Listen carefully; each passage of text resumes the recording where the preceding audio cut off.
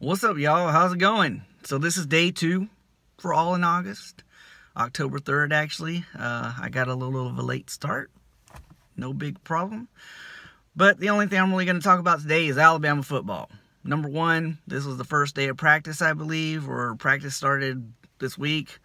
And very, very, very interesting things. Number one, we're number 1 in the coaches poll right off the bat. Really means nothing, but I do see it as a jinx. I don't know why they would make us number 1 when they should be making Clemson number 1 since they did win the national championship. It should always start out like that, I think.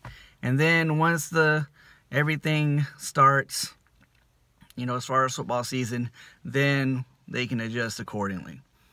But I really think, you know, Clemson should be number 1 right now, and then put Alabama as number 2.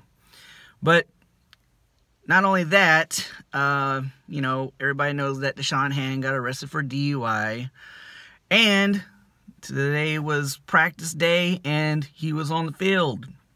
That's very interesting. So that means that, you know, Nick Saban's got plans for him, corrective action, suspension probably, for so many games, I don't know. But we'll see how this goes. I'm just glad they didn't get rid of him right off the bat.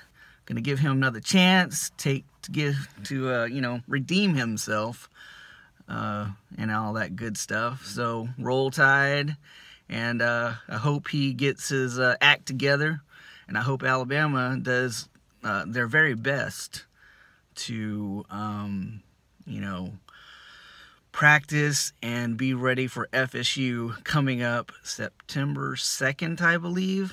It's gonna be a rough game, guys. It's gonna be in Atlanta. Everybody's gonna be watching since we're number 1 in the coaches poll. Jeez, man, it's gonna suck. I'm very nervous for this game. I do believe that the outcome of this game is going to set the tone for the rest of the season for the good old Crimson Tide, and just hoping for the best, man. So anyway, that's it for me as far as All in August. I think what I'm going to do with this whole All in August thing is try to make a video every day. That's going to be the goal. But anyways, it's been good to get back on here and try to make a video, and I'll see you guys maybe tomorrow, hopefully, with something other than, you know, football. Yeah, bye.